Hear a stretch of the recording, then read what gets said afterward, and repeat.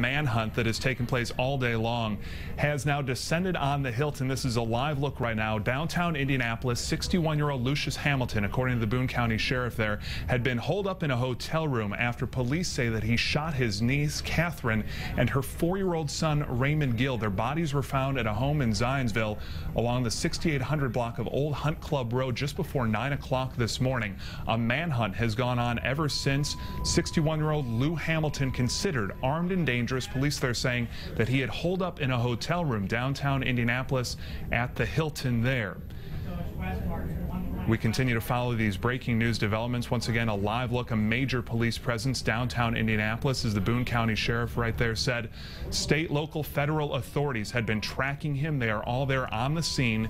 If you are just joining us right now, they say that 61-year-old Lou Hamilton had fired shots through the door of his hotel room. But once again, as the sheriff just mentioned, no one had been hurt there.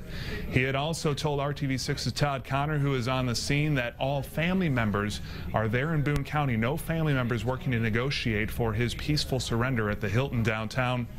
That hotel had been evacuated as about 15 minutes ago. This is a very fluid situation as we continue to wait for any updates from local police here, IMPD, or any more updates from the Boone County Sheriff as well.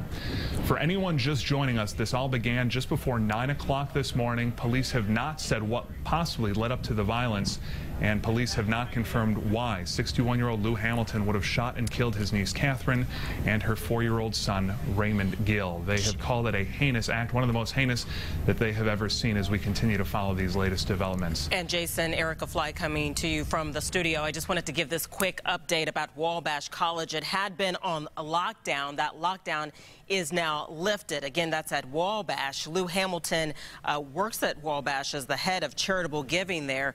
Again, that campus was on lockdown shortly after this incident unfolded, and it is now, that lockdown has been lifted. So we just wanted to bring you that latest development, all clear at Wabash.